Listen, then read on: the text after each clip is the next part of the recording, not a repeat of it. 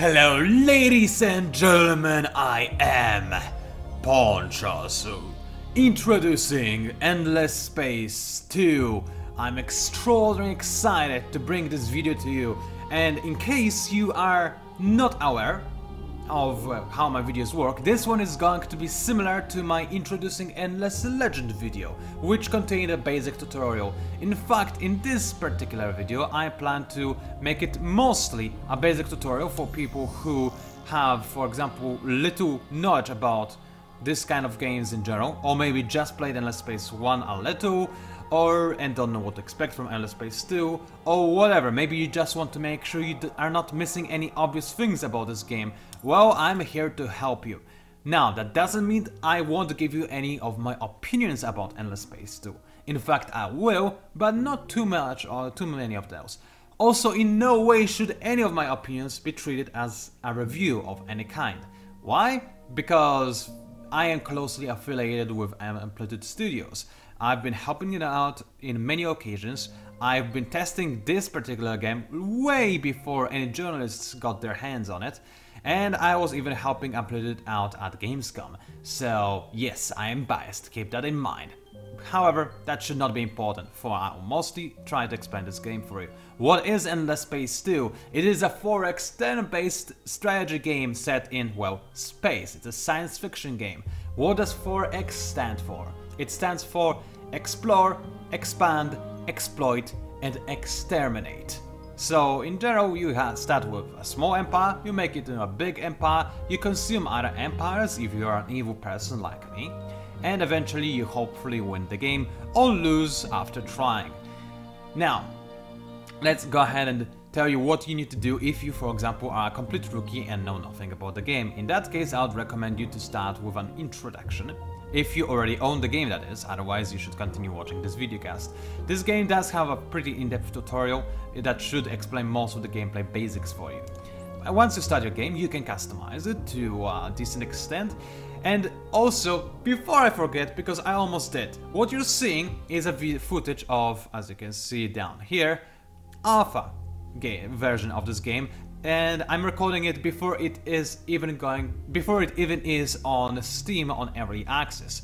In a few days, this game will come out on Steam Early Access, and then it will take probably a few months before this game is completely finished. Meaning that at the time of recording this video, and at the time of publishing this video most likely, this game is missing a lot of features. For example, if you look at the factions available, right now there are only 4 factions available, and while they are very fleshed out, there are still some factions missing that will be added later. So you have to keep that in mind. The game doesn't have all of its late game technologies yet, so you also will not be able to test out any of the late game, even if you purchase this game when it comes out on Early Access. Additionally, everything that you see in here is subject to change. Everything, literally everything can still change, so please do keep that in mind. Now let us continue with the tutorializing act. So first of all, what you can do is, well, select out of the 4 empires that you have access to, which is a pretty important thing. Let's go ahead and select the Cravers for the time being, which are a faction that is making a return from Endless Space 1. You can change your color. Finally, we have more colors than in the last Amplitude Studios games. I'm of course picking my favorite. You have several galaxy shapes to choose from. Only 3 for the time being. Again, you have access to more once this game comes out, or once it has received some updates. You can customize the age of your galaxy and all other things you see. I don't think I need to read it out for you. You probably can read most likely.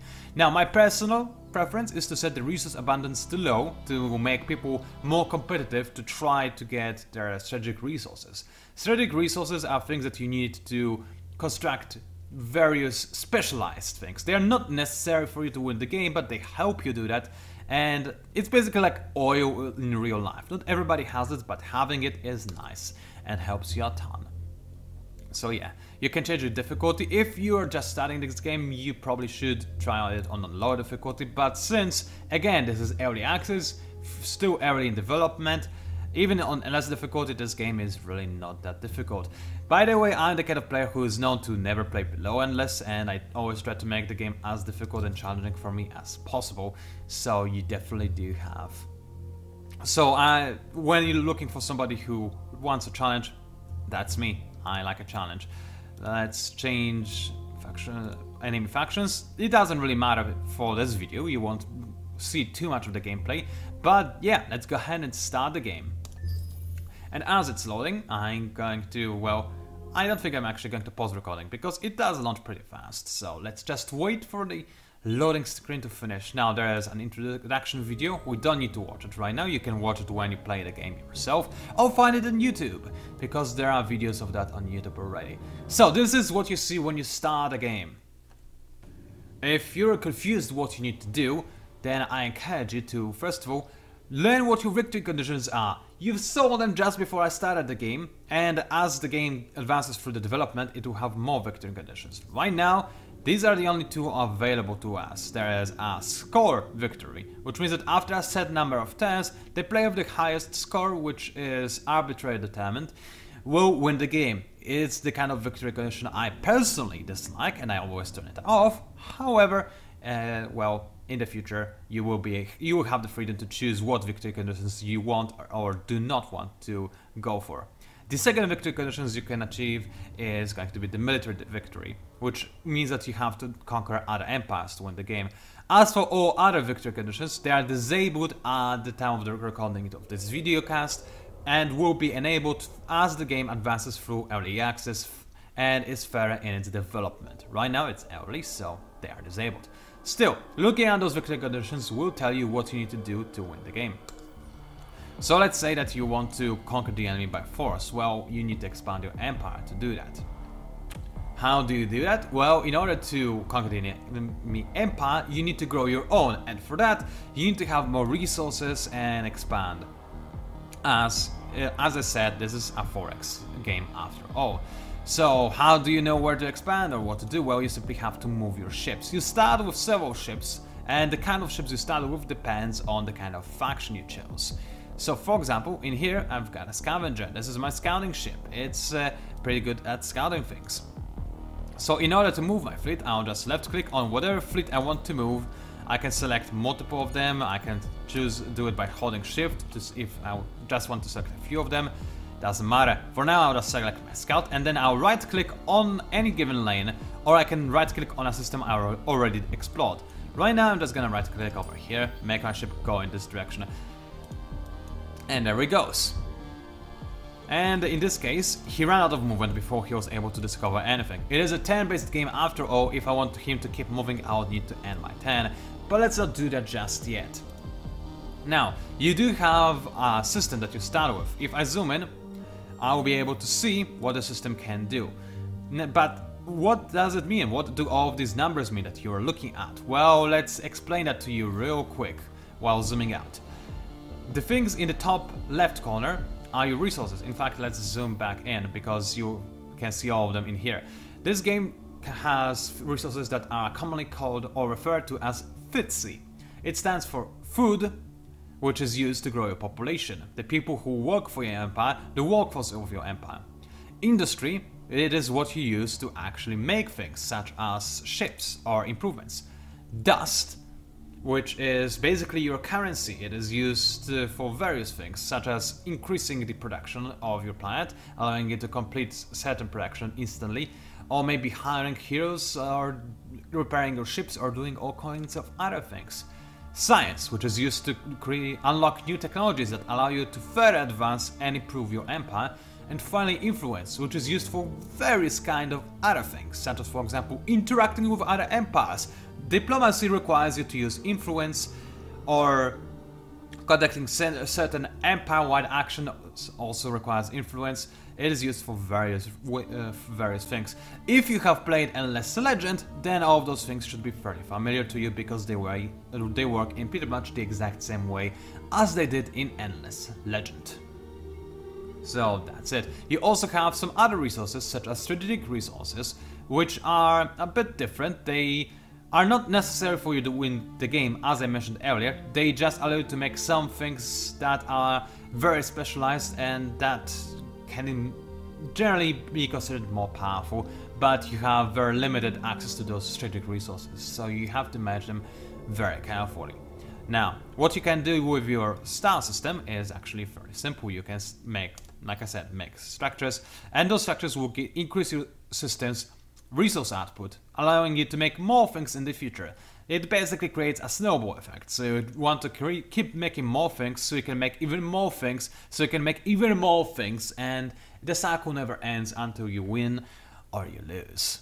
Let's leave the screen view for a second and have a quick look at all the other things. So what else do you need to do to win the game? You need to colonize. Now, depending on your faction, you may or you may not start with a colony ship. It's usually marked by a flag. You want to fly your colony ship to a different system and you want to colonize another planet. Let's zoom in on that system real quick. We see the system for a first time, so we'll be shown a little bit of, how do I call it? Cinematic-like video that will tell us a little bit about every planet. So if you don't know what each planet represents in terms of foodsie, what each planet is good for, you can see that on this intro. It tells me that this planet is, for example, good for food, or this planet is good for, it's decent for food and industry, and it does have some dust and science on it, but it's not very great at it. But this planet, for example, oh, it's great for dust. So if I'm looking for dust, I should probably colonize it, assuming I am capable of colonizing it at all. If you want to skip what you just saw, you just have to press the right mouse button, or if you want to move ahead to the next planet, you press the left mouse button. Now, I cannot colonize any of those planets. They are uninhabitable to my population right now. I don't have the technology to colonize any of them, so I'll need to keep going and keep exploring for other planets that I could colonize to make my empire bigger, wider, and more powerful. Now, another thing you may notice is that those planets, they have so-called curiosities. Curiosities, well, you don't know what they are, you just know that there is something strange about those planets that I see over there. But what it is exactly, you do not know. What you have to do is you have to send your scout ship, which has so-called probes on it. Probes can be used for two things. Either you can launch your probes into space, which I'll show you in a second. In fact, let's end the 10. Yes, I know that the technology is researched, I just want to showcase what I was talking about. So let's go ahead and end my 10. Now, I've reached a system, and my scout ship has two options. I can either launch probes, which will allow me to see what is going to in this vague direction of the space. In 3 turns this probe will run out, so it's only probably going to reach to around here. You can increase the probe's vision, or how far it goes with technologies. It's a very useful feature because there are certain things that are not connected to your home planet by those lines. And those systems you can only find by the use of probes, so they're essential for you, and you do have to use them in order to discover the entire galaxy, otherwise you will never be able to reach every place in your galaxy. It's very important. Another thing you can use your probes for is, if we zoom on the system, and again skip the intro, you can send your probes to analyze a curiosity. For example, in here I've got a subterranean curiosity, I've got a free probe to use. Let's go ahead and use it and discover what this planet has to offer. In this case, it has a certain luxury resource, which is different from strategic resource. Luxuries are used to improve your entire empire at once. So okay, that's good to know. This planet has two features on it that are both positive. So 2 luxury resources, so it's probably good to colonize it if I have the technology. Right now I don't, but maybe I want to get the technology to colonize this planet because it seems to be pretty decent. So yeah, that's how it works for the most part, the exploitation of the universe. And I hope you understand why you need to exploit the universe. It is so that you can, again, make a more powerful empire. Now, I'm going to go through all of the windows that you have access to in this game, one by one, but to do that I'm going to load a different save file, so you have a bit more of an... you can see them a bit when they're a bit more developed. Be right back. This is a more advanced save file. As you can see, we are much further into the game, and as I slowly zoom in, you can see that there is way more stuff happening over here. But you don't necessarily need to worry about that right now. Also, by the way, if you notice any bugs, again, keep in mind, this version of the game, what you're seeing, you're probably not even gonna be able to play at all, because I'm still recording this before early access is released, so any bugs you see, keep in mind, will probably be fixed. So, let's go ahead and talk about various things. First of all, before I talk about the windows, I need to remind you, this game has a special feature, meaning that whenever you want, you can press a spacebar. And what this is it allows you to see various things, such as, for example, when I zoom out as much as I can, it shows me Diplomacy tab, which shows various information which you can read on the left side. If I zoom in a little bit more, it shows me some more trade information. And if I keep zooming in, it shows me the detailed economy information about each system, and so forth and so forth. If I zoom in all the way into a system, it tells me a lot about the system itself and the population that lives on the system, so I can understand it a little bit better. You might be very confused by this. Don't worry, you will understand what this means in time. For now, however, let us zoom out from over here and have a quick look at all of the screens. So first things first, let's click at the government screen. It's very essential, and it's something that differs this game from Endless Space 1 or Endless Legend or most other Phalanx games. In this game you have a real government that is, I mean, as real as it can be, that is composed of real people who all have different ideas about how they imagine their government, their nation should look like or operate, or how it should operate, or what is best for it, and so on, etc, etc, which means that your people will vote for different things and support different actions. You can see your candidate Senate breakdown over here. It shows you the kind of political support each of your parties has. You can have up to 6 political parties, or you may have just one. Again, it depends from the wishes of your population and what they vote for. Every 10 turns, starting from 10-10, your population will vote for the kind of party you want to support. You can influence those people by various things. Every time the population votes, you can, for example, finance one particular party. Last time they did, I financed the militarist party because I like military and I wanted to have their support. I wanted them to be more powerful. Why do I care about it, or why should you care about it?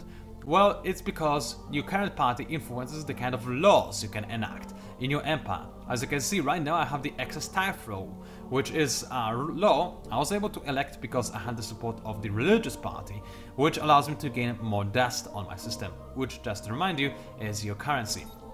You can elect any laws you have access to. Your laws have specific requirements. For example, in order to get this law, I need to have a broad militarist support, which I currently do. But some other laws are easy to get. For example, this one requires a moderate, this one requires a minimal militarist support. So as you can see, it's pretty easy to get. As long as you have a representative or a leading political party, then you can access its laws, and depending on its support, you can then enact those laws. It does cost you influence to enact them, so that's again something you need to keep in mind.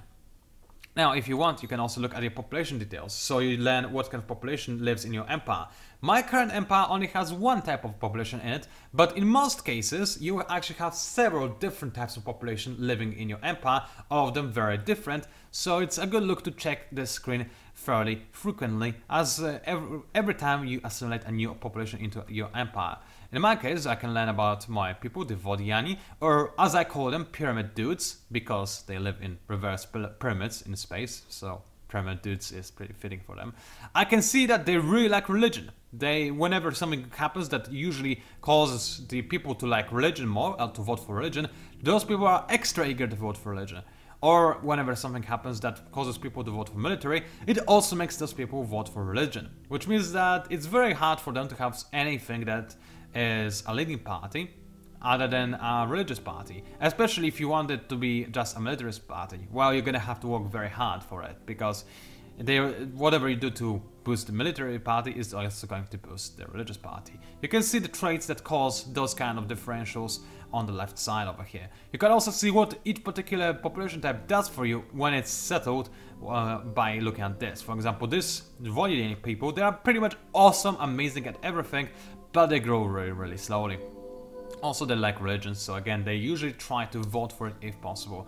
This is why it is important to check what you saw previously. If you zoom in on your system and press space, you can see what your people are going to vote for. As you can see, I have a lot of people who vote for religious because they are, just by their very nature, really keen about religion. They are also fanatics. However, because of this what this world has been subject to, because it has been making many military ships, and because there were battles won, those people actually support militaries even more than they support religious people. But they also have their fair share of pacifists because of the people they have seen and because I was pretty nice towards minor factions. Minor factions, by the way, are kind of like pirates or barbarians in some other Forex games, except you can integrate them into your empire or have them work for you, or you can just ignore them and let them do their own thing. They are pretty robust in their own way, but right now I have no time to cover them, unfortunately. Let's go back to the government screen. As you can see, you also have your time chart that shows you if how things happened and shows you when the last election happened. And you can also change your government to a different government type because they all have their own particular benefits or penalties. Now let's go ahead and keep moving. Next, you can see the economy screen, economy tab, or whatever you want to say. This shows you, for example, the trading companies. Right now I have one trading company, which allows me to get certain bonuses depending on which systems this trading company can trade with. Right now I have my main trading corporation and one branch. Now, a trading corporation will try to establish a trade network with its branches. So, depending on the type of systems it passes through and the type of branches it has, it will give you different benefits. So that's something to keep in mind. You generally want to use your trading companies, set up your trading companies in a way that gives you the most benefit, so that they give more resources to your empire.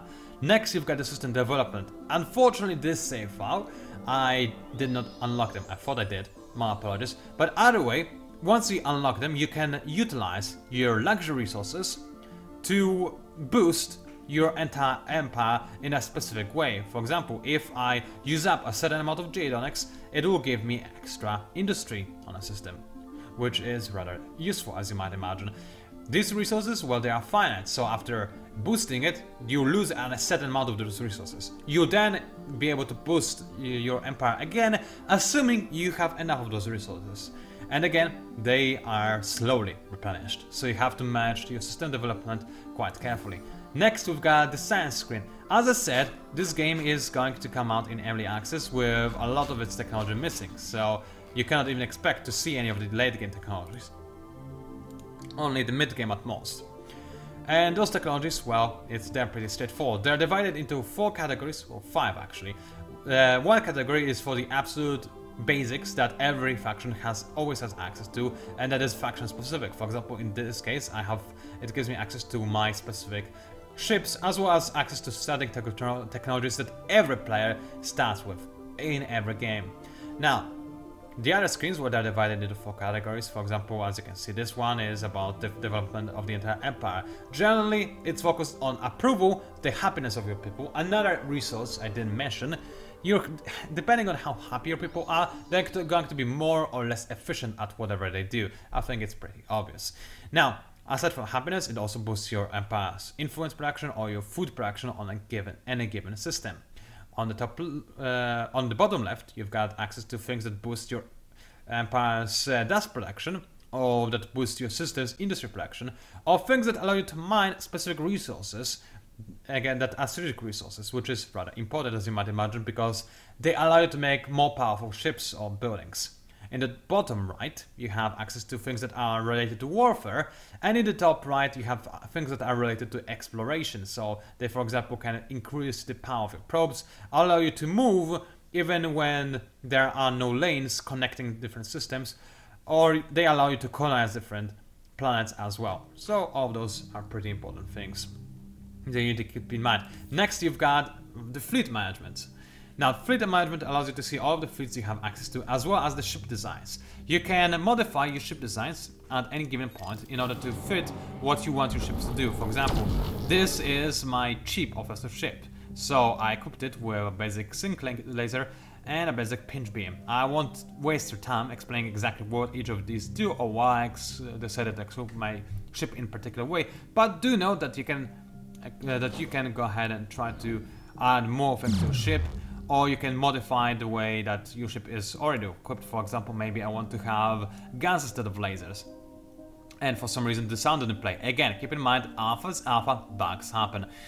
So, every weapon has its particular benefits and advantages and disadvantages over other kinds of weapons. So do keep in mind what each particular weapon can give you. And those are also not all the weapons. There are 4 weapon types. There are the kinetic weapons, there are the lasers, there are the beams, and there are also missiles, which you cannot see because I cannot install missiles on this particular ship type. Additionally, you have other things that allow your ship to survive, such as armor and shields.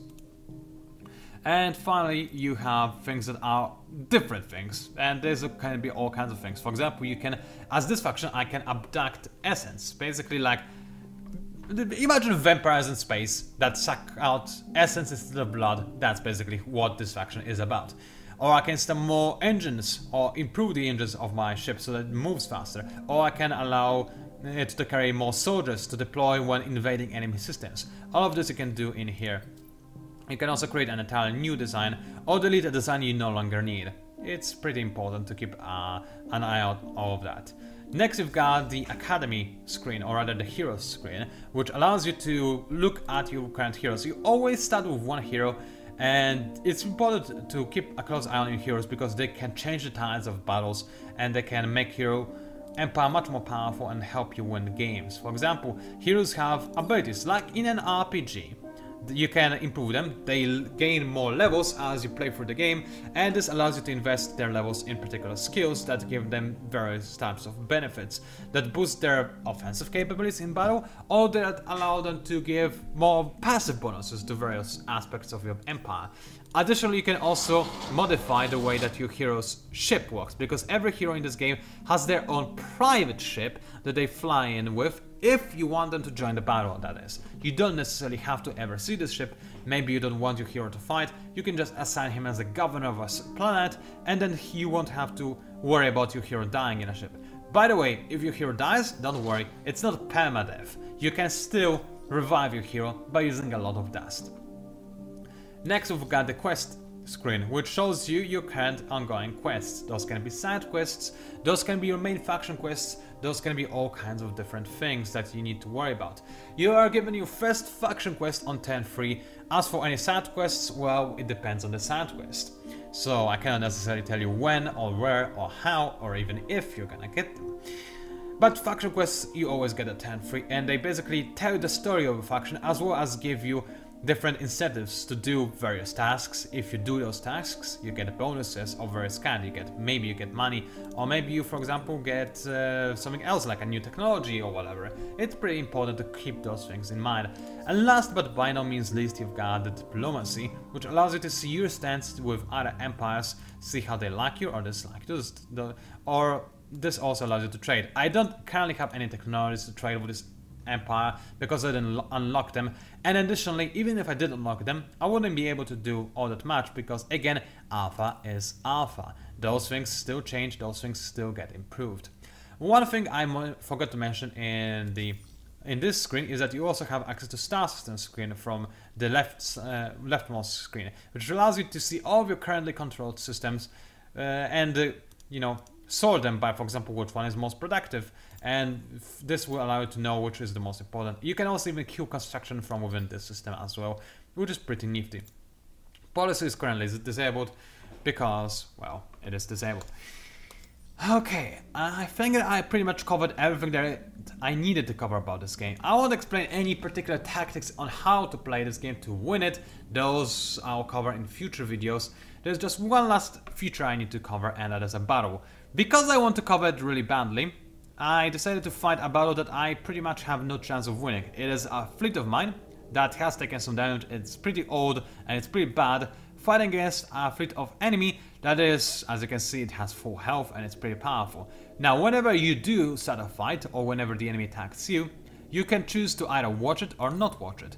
Either way, after you start a fight, you have no control over it whatsoever. You can choose what you want your ships to do before a battle, but once the battle starts, there you have no more control over it. So if you just want to issue orders and then see the results right away, disable the watch feature. If you want to see some space opera goodness, enable the watch feature. You can also retreat, or you can also just retreat, by the way. Let's go into the advanced options, shall we? Now this will allow you to simulate how we expect the battle to proceed. For example, maybe I expect the enemy to be prudent interaction and gain, as you can see, the benefit of this, as you see on the bottom below the action. This will allow the enemy to move in a particular way. Maybe the enemy will try to move in a different way. In this case, as you can see, this screen changes. This doesn't mean the enemy will move in a way that I select. This is my prediction. This allows me to see how I can counter the enemy. How do I expect the enemy to move? For example, as you can see, this screen shows the compatibility of the enemy's fleet or your fleet with the currently selected action. So the enemy is an AI player, so artificial intelligence tends to use what is most efficient and most compatible. So I expect the enemy to use the interlock strategy because it's most compatible with the current setup. It's short range and it allows the enemy to move in quickly next to my ships and deal as much damage as possible. It's pretty effective considering the kind of ships the enemy has. If I were to use my tactic, I would also have large compatibility, because my ships are also most efficient at close range. But the problem is, the enemy is more powerful than I am. If I had to go for this tactic, sure, my ships would be very efficient at what they do, but unfortunately, they would, well, most likely be utterly crushed, because the enemy just simply has a more powerful fleet, as you can see. However, if I were to, for example, switch to a different battle plan, like a sniper battle plan, I'm barely compatible with this plan at all, but look what would happen. I was able to gain a star. This tells me that I'll have the range advantage, because my ships will be avoiding contact with the enemy ships and they will turn in such a way that will allow me to fire broadside, for example, at the enemy, where the enemy will have limited firing arc. Keep in mind, firing arcs are something you need to worry about when designing your ship. Basically, weapons that you can install on the side of your ships do not fire on the sides they are not installed on. Well, that's basically just logic for you. So, in this case, I should go for the long range strategy, because even though my ships are not very good at this, they still will be able to avoid the enemy ships firing at my ships. So, there's a larger chance that I may inflict more damage on the enemy and survive for a little bit longer by choosing this strategy. But again, this is assuming that the enemy chooses the interlock system strategy. If they don't, and they go for this strategy, well, then things just get awkward because we avoid each other altogether. So we'll see what happens. Let's start a fight, shall we? Now, this will take a moment to load, so let's just wait for that. And then let's start the battle. Now, the game really wants you to have a space opera feel of the battle, like if you're watching a movie show or something like Battlestar Galactica or Star Trek or whatever. So the game has a lot of emphasis on, for example, even battle preparations or whatever. But if you don't care about battle preparations, you can skip to the first shot file and just watch the action right away. Because, well, let's be honest, some people don't care about the preparations, especially in early game when they take a long time before the ships actually reach each other. Now, as you can see, the long-range weapons on both of the fleets were able to fire fairly quickly, and, well, the enemy ships are firing at each other. If you press space right now, you will see your ships or the enemy ships' health on the left side of your ships. If the auto camera will show it to me. I can choose to switch to free camera, but it's not very nice. Anyway, on the left side you see my current shield power, on the right side you see my ship's effectiveness. Basically, it's not a set value, as you can see. It does move depending on how your ship is positioned to the other ship, how far they are, what kind of weapon they use. Basically, the higher it is, the better. And in this case, the enemy is doing pretty well against me, and I have very low ship effectiveness. But that's okay, I'm mostly trying to avoid getting my ship destroyed, because as you can see, I'm taking quite heavy damage. My ships are being punctured over the place, they are being damaged and killed. And I'm just trying to avoid being fired on by the enemy, while firing at the enemy as much as I can. Just to emphasize, there is nothing you can do while watching this. It is just for your own personal enjoyment.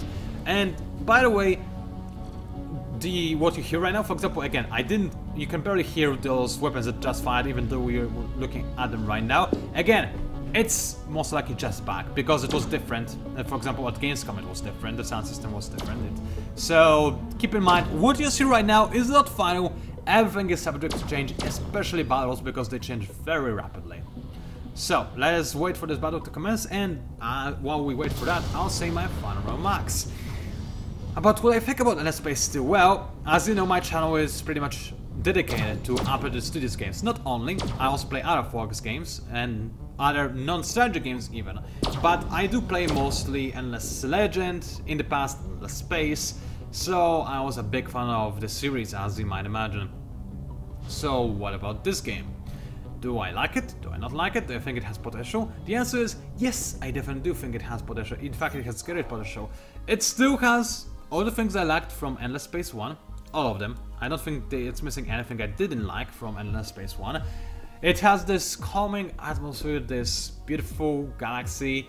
It feels different from Endless Legend, a lot different. It's more, not necessarily slow-paced, because it doesn't imply this game is more boring or tedious, but it's more relaxed, despite the fact that you can have multiple fights and yeah, you do feel like you're watching a space opera, so there are occasional thrills, but in general you just enjoy the show, you just take it in, you just inhale the goodness, and this game mapping is pretty good. It's still very far away from completion, don't get me wrong. It has lots of features that it needs to implement, but all the groundwork is there, and in my opinion it works well. Whether or not it is a game for you, well, I'm trying to explain the basics, and you have to make your own judgment if it is a game for you or if it is not. If you have any questions, ask me in the comments below this video and I'll do my best to answer them. I'm also going to make more videos about this game, so I have more chances to talk about individual features. However, right now this videocast has been long enough, as you can probably notice, so I should wrap it up. Ladies and gentlemen, it was PANCZASU, also known as the Mighty MIG Spammer. Thank you very much for watching. I hope you're excited for Endless Space 2. If you like this kind of games, and if you liked my kind of video, then please do share the word, spread the word about me, because I have a pretty niche channel, but I do take my time to learn any particular Amplitude series game and become as good as I can be at particular Endless Space or Endless Legend game, and teach you about how to win those games, and I try to be very thorough while teaching as well. So please, if you can, spread the word, I'll do greatly appreciate it. Thank you for watching, and I'll see you online!